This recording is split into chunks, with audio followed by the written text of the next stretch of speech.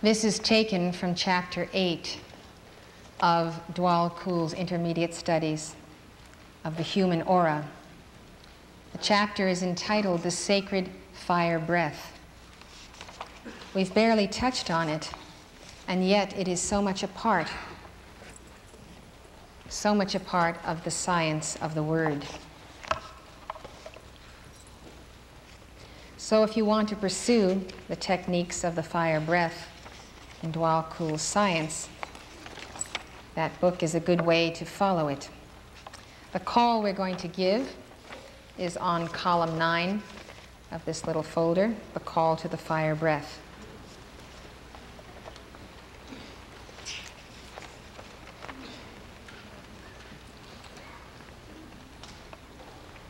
I'd like to just read you a few paragraphs from Djwal Kul's instruction.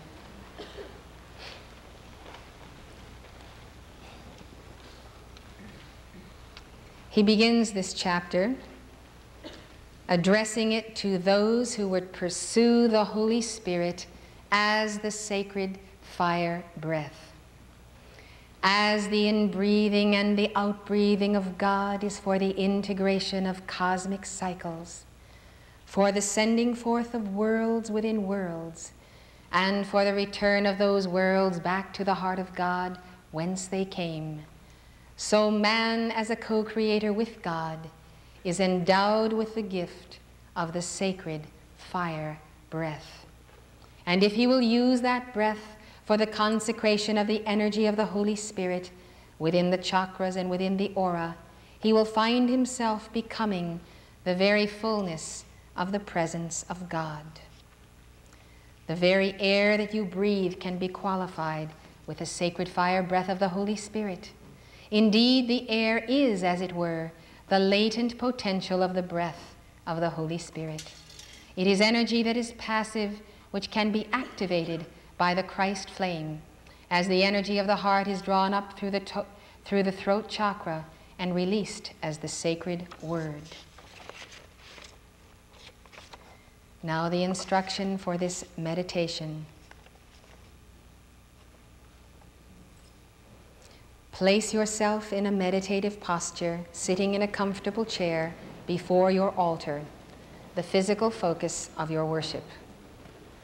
Place your feet flat on the floor, your hands cupped in your lap, your head erect, eyes level, chin drawn in for the disciplined flow of the energies of the heart through the throat chakra.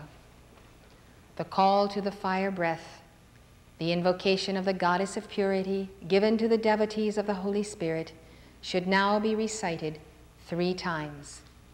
Give it slowly, rhythmically, with feeling. Absorb each word and each concept with a conviction held in heart and mind that you are here and now a joint heir with Christ. And as the beloved son, the beloved daughter, you are claiming your inheritance. Yours is an inheritance of the sacred fire that issues forth from the heart of beloved Alpha and Omega, who keep the flame of the Father, Mother God in the great central sun.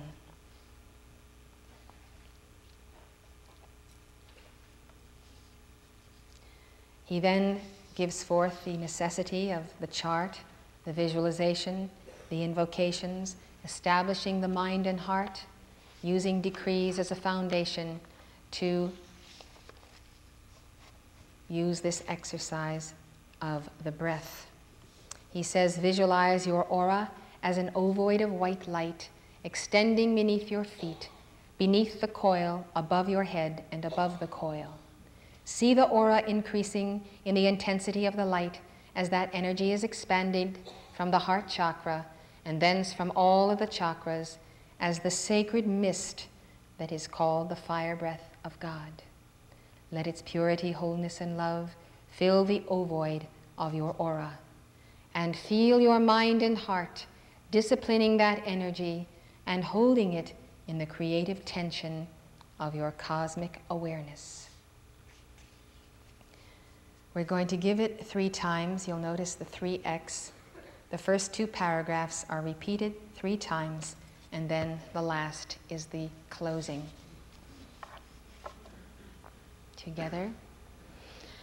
I am the fire breath of God from the heart of beloved Alpha and Omega. This day I am the immaculate concept in expression everywhere I move. Now I am full of joy, for now I am the full expression of divine love. My beloved, I am presence. Seal me now within the very heart of the expanding fire breath of God.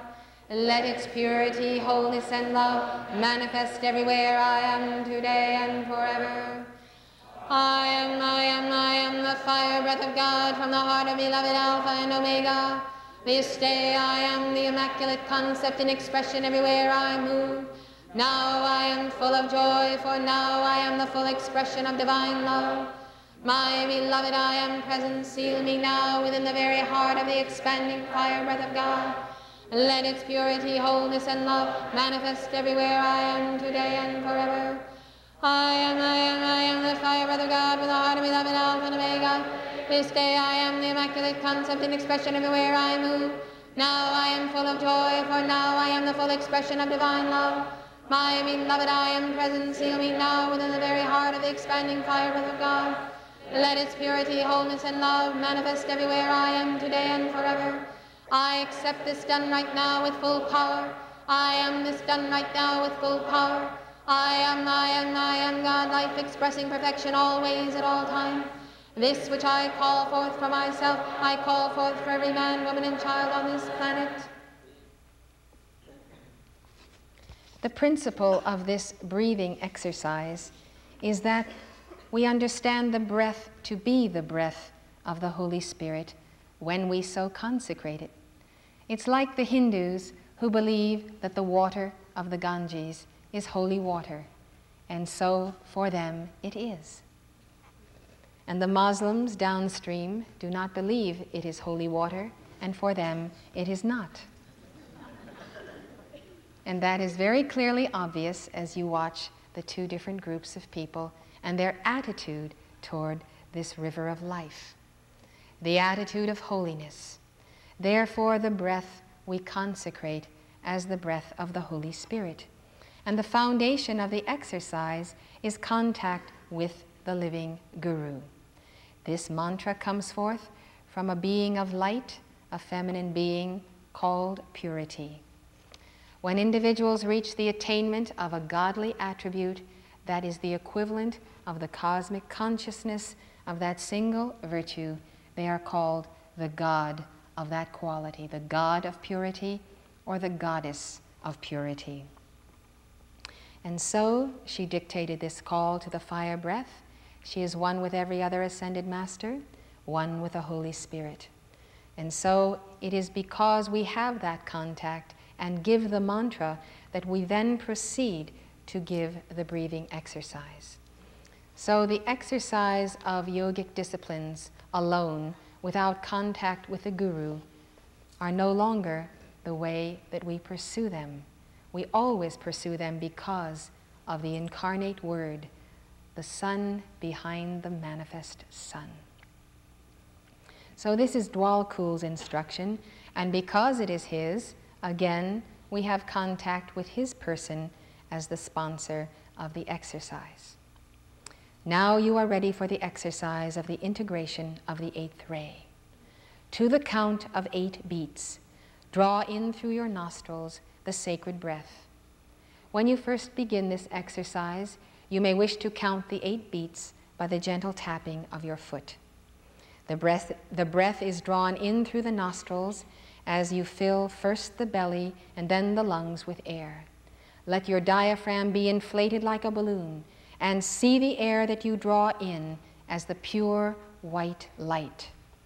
Now, to the count of 8 beats, hold in the air and visualize it penetrating your physical form as the essence of the Holy Spirit, which nourishes, stabilizes, and balances the interchange of energy in the physical atoms, molecules, and cells.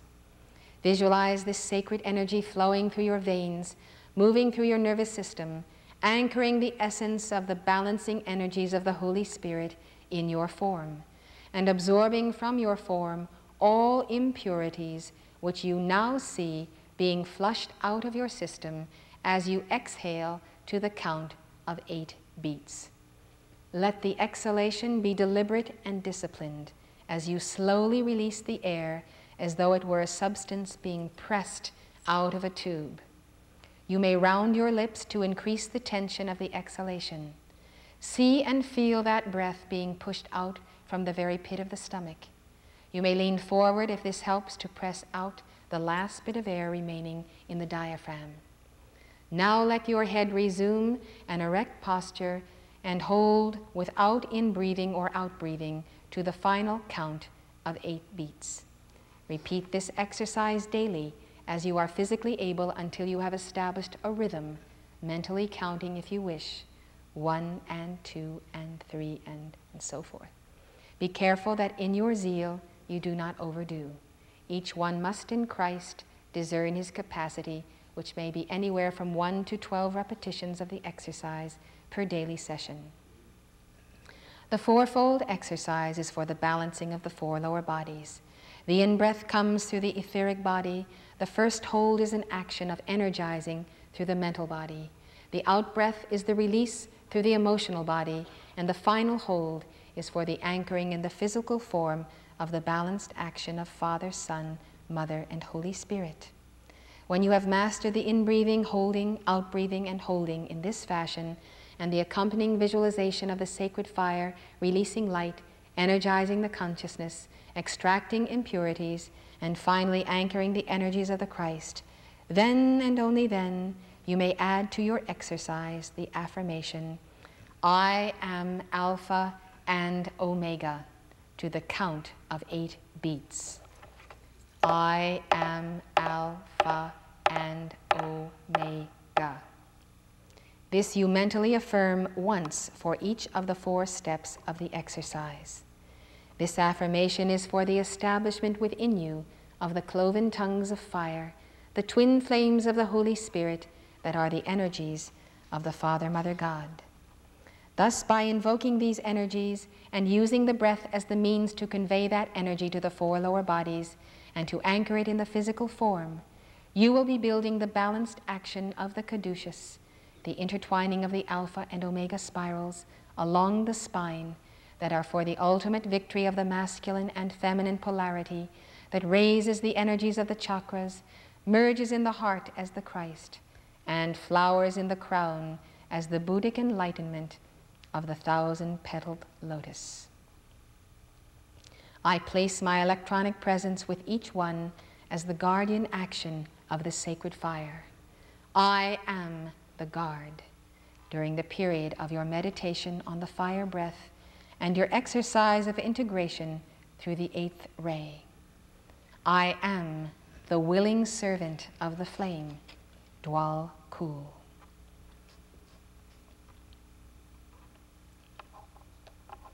The pattern is simple. 4 counts of 8 beats, a series of 4 counts, 8 beats each. On the first 8, we take a deep breath in, slowly so that we're still breathing in at the count of 8. The second beat, you hold. The third, you exhale, and the fourth, again you hold, and we start all over again. And the visualization, energizing consciousness,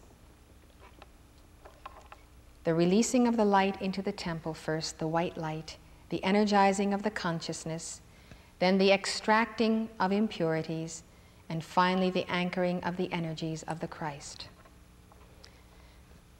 The revolutionary concept here is the tremendous action of sacred fire, that the sacred fire breath, which of course contains an acceleration of oxygen to the bloodstream, is and has the power to extract impurities, to extract those impurities, to transmute them, to release them from the form. This breathing exercise is very important when you are fasting. I'm going to be seated to lead you in this exercise.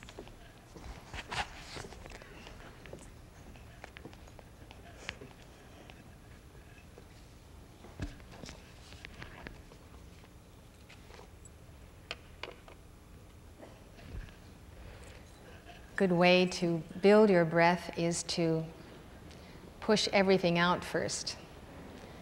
Let's just push the air out.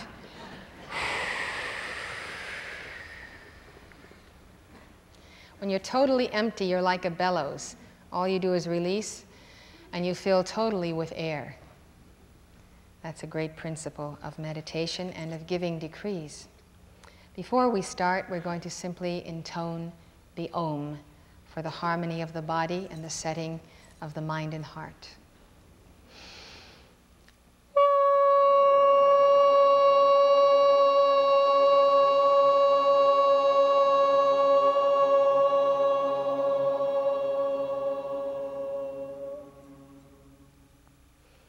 Now you're going to breathe in through the nostrils.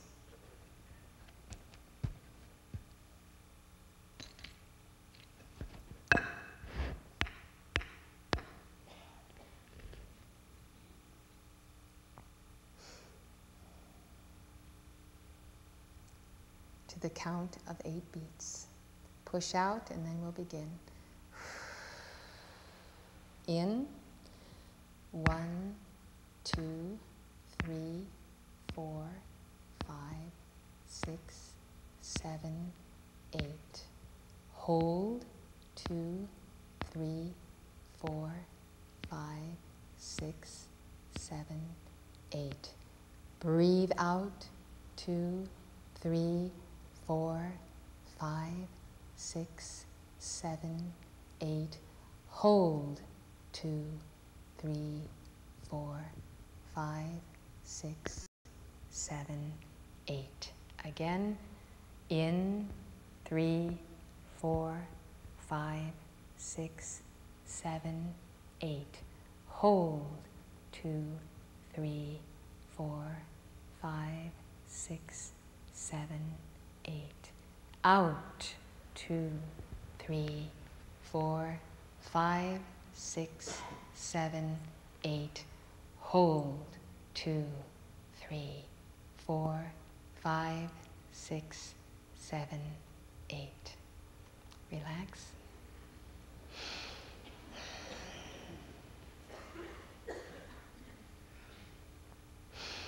Now I'm going to do the set, giving that little mantra, I am Alpha and Omega. In, hold, out, hold, right? Push out the air. Begin.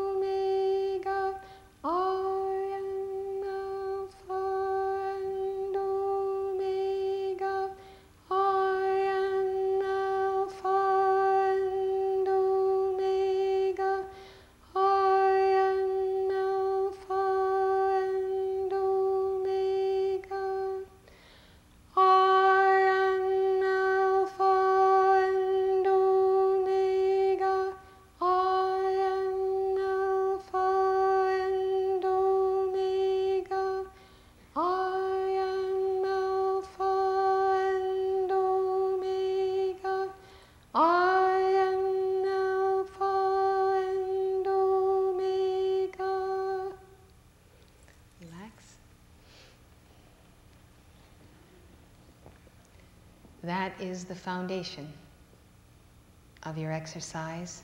You build upon it. Go back and read the directions, the visualization. You have to just keep on building upon it by combining more and more activity of consciousness, visualization. Then you get the visualization down so that it's automatic. And then you go into a deeper meditation. The visualization continues, the breathing continues, and your meditation goes deeper and deeper within the heart. The Ascended Masters teach their chelas to meditate on the heart, not the third eye, not the base of the spine, not the crown, but the heart. Out of the heart are the issues of life. The heart is the central sun of your being. Through it you contact every avatar. As you meditate on the Sacred Heart, you contact the Sacred Heart of Jesus, Mother Mary, Gautama Buddha, Saint Germain, and on and on and on. The heart is the seat of sacred fire. in all of the masters. So your meditation upon the heart as this continues will take you deeper and deeper into the inner chambers of the consciousness of God-free beings. You can do this exercise while you are lying down at the beginning of the practice of Hatha Yoga, which is the physical yoga the Brotherhood prefers if you are going to do yoga, at the conclusion of your exercise or in the middle of it. Either sitting in the position that we're in, or in the lotus posture, or the half lotus, or, as I said, during the physical exercise. So it is an integration of the science of the spoken word with the four lower bodies. It's a period of meditation. It's a period of contemplation of the breath of life itself. The great miracle of watching a baby being born is the first breath of life. We all had that moment in our lives, and this exercise commemorates it and enables us to expand our gratitude for the breath of life. An ascended master whose name is Maha Chohan, meaning Great Lord, is in the office of representative of the Holy Spirit to those on the path and to the earth. And he has told us that his electronic presence, which means that he personally is present at every birth, there to initiate the spiral of the first in-breath of the child.